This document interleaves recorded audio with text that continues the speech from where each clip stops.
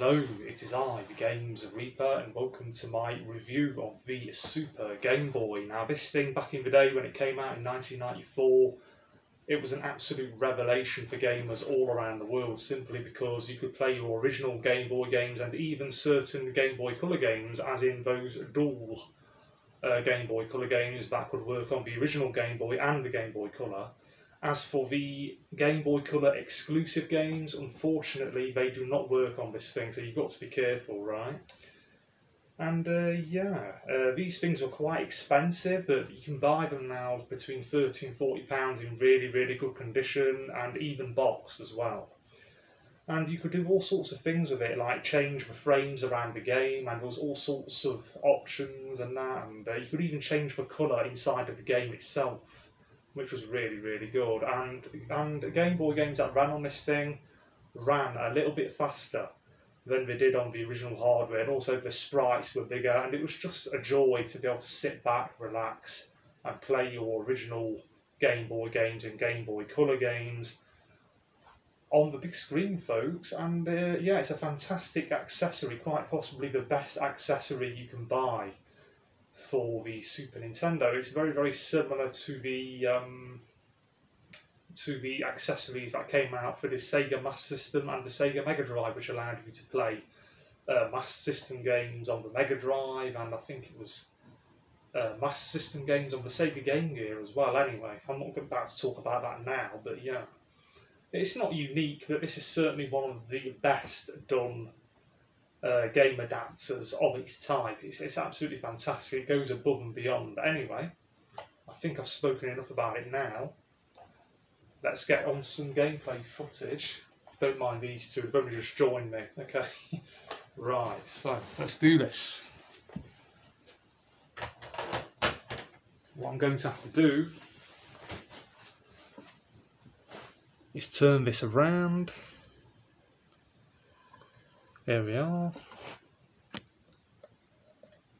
No, I still do not have my Kindle Fire 8. I am working on it, folks, but I'm not made of money. I have got money, actually, but it's for other things, so yeah. Anyway, I think that'll do. Right. Just to show you, this is what happens when you switch it on without a cartridge in. So you don't want to be doing that. Right, now I'll show you what happens when you try and put a Game Boy Color game in that's only for the Game Boy Color. Unless it's one of those dual Game Boy Color games which can work on the original Game Boy and the Game Boy Color, then you're going to be in trouble.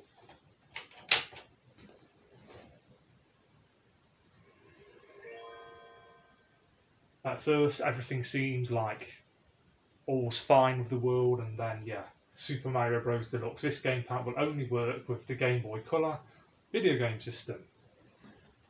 So if you are planning on playing Game Boy Color games on this thing, make sure it's the right cartridge, right?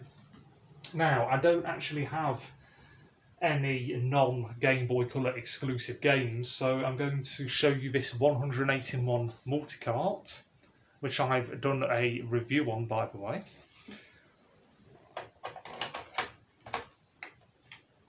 This only has Game Boy Color games in it, and most of them work really, really well.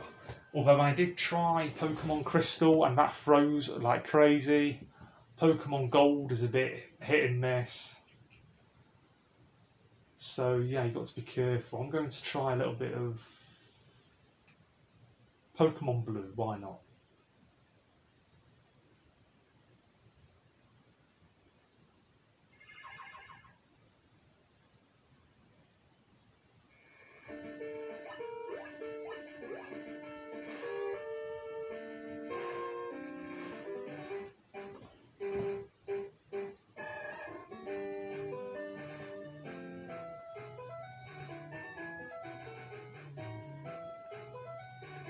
There we are.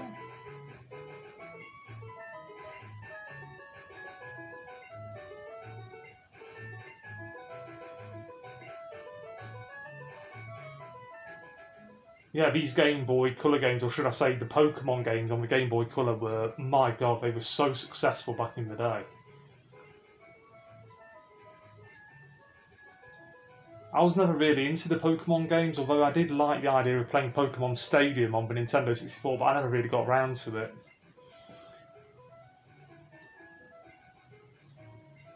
I did, however, collect those Pokemon cards. So don't judge me, but I absolutely love those things, and many of them are worth quite a bit of money now on eBay.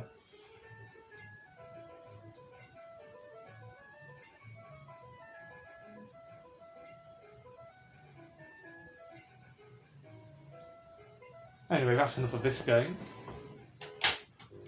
I'll show you one more.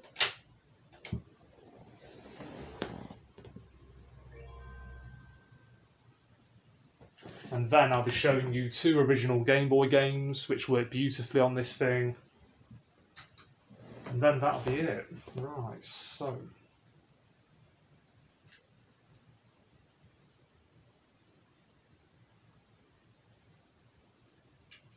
Casper. I remember playing Casper on the PlayStation 1. It was a bit of a mediocre game. It was one of those games that I bought back in town when I was a kid, because there was nothing better to buy at the time. You know what, I'm going to play some Mega Man. Mega Man 3.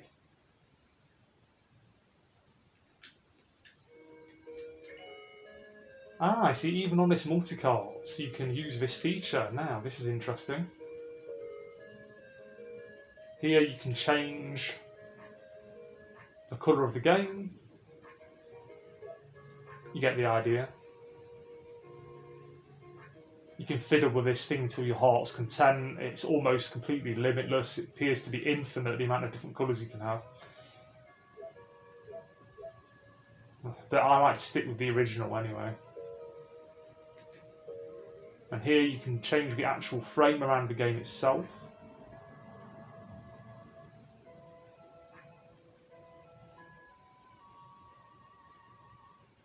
Yes, as I said earlier on, these things were a big deal back in the day, because these original Game Boy games and many Game Boy Color games that could be played on the Super Game Boy, it was an absolute revelation. Ah, now I love this one. You see that wood log house in the background and that big tree? Beautiful. Right. And these are all the different frames that you can get.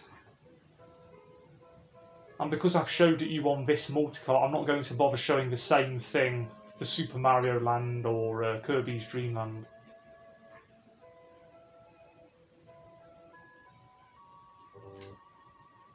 Right.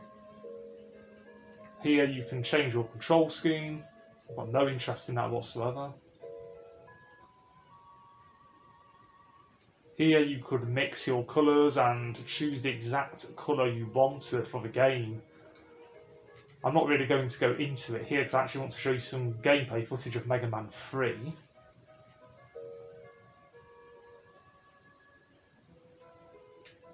Right, so that's about it.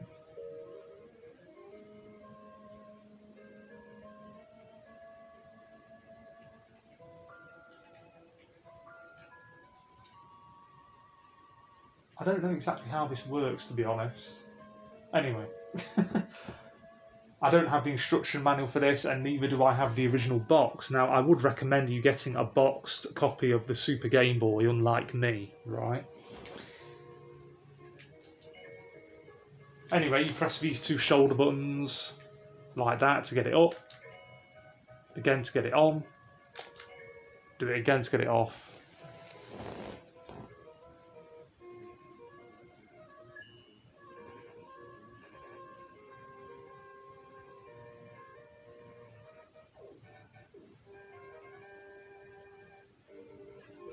Yes, this is without a shadow of a doubt one of the best Super Nintendo accessories that you can buy, and I would seriously buy them whilst they're still cheap. I saw one on eBay earlier on for about £30 to £40, and it was boxed as well, you know, so yeah, definitely. Oh, Mega Man was never easy.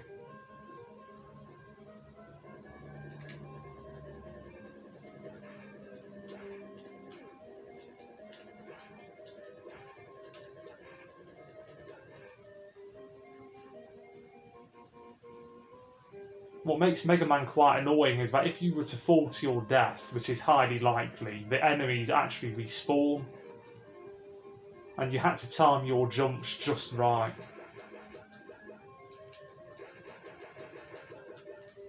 Oh, I'm dead.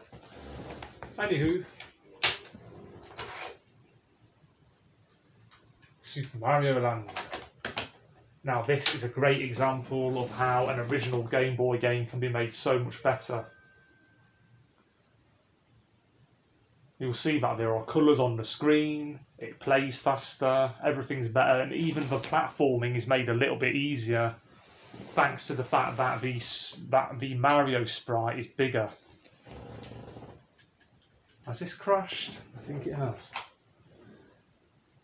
What I'm going to have to do is buy some more rubbing alcohol and go over this Super Game Boy good and proper on the inside, and also my cartridges as well. Here we are. As you can see, it plays very, very smoothly. It's just such a joy to play on the big screen.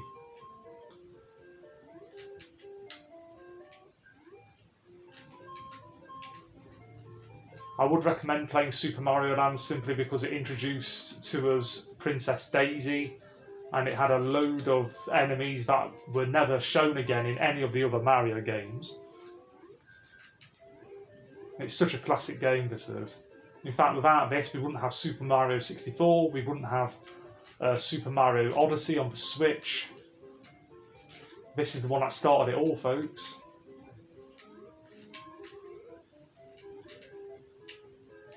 And yes, I would describe Super Mario Land on the Game Boy a masterpiece, especially when it's being played on the Super Game Boy.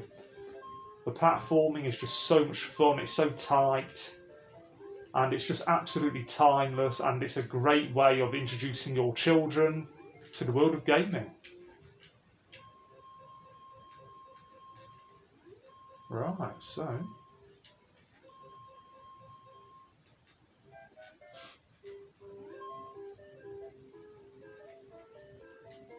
yeah, Super Mario Land is one of those games, it's not huge, it's not, I mean, it can be completed in around an hour for most people. Some people might take a little bit over an hour. A lot of speedrunners might be able to do it in 20-30 minutes, I don't know, but definitely it's a far, far superior experience when you're playing it on the Super Game Boy. Something else as well is that when you do game reviews for Game Boy and Game Boy Color games, this is a great way of doing it.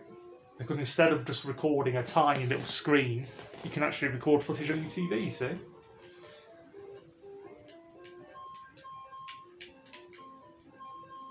It's great.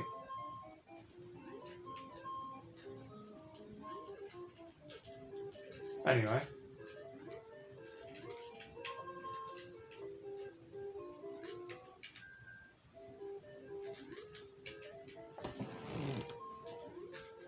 There we are.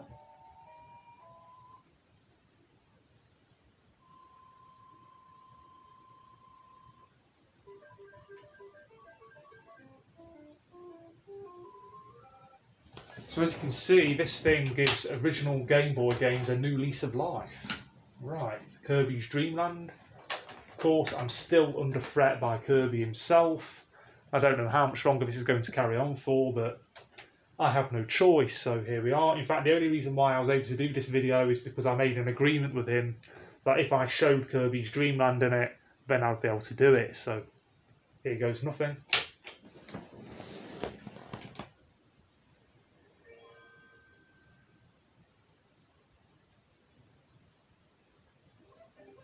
Ah, here we are.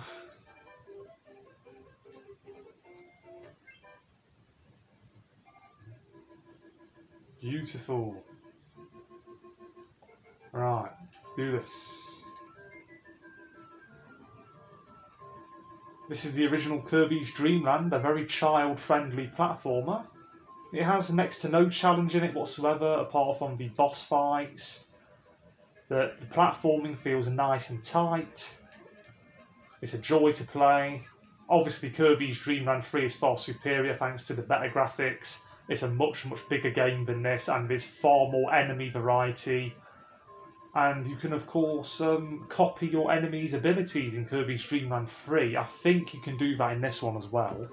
I'm not 100% certain about that one.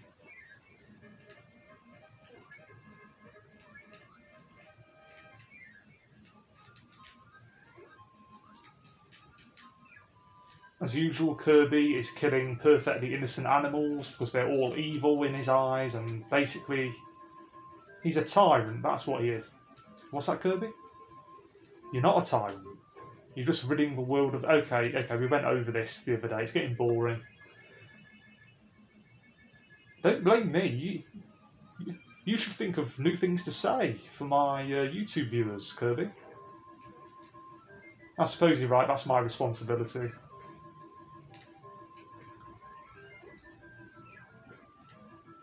Yeah, anyway, the boss fights do get harder as you go through.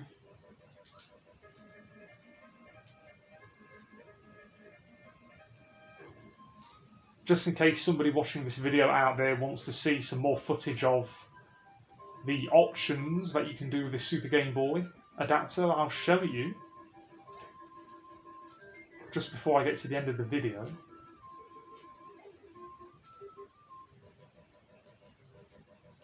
Ah, here we are. I died. Anyway.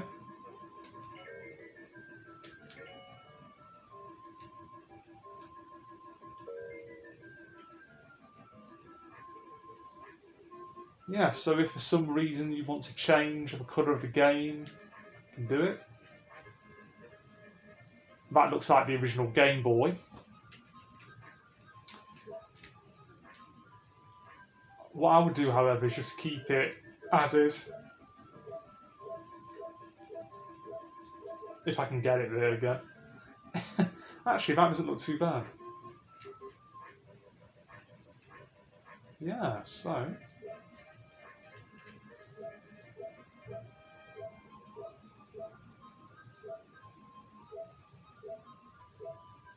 keep it like that for now.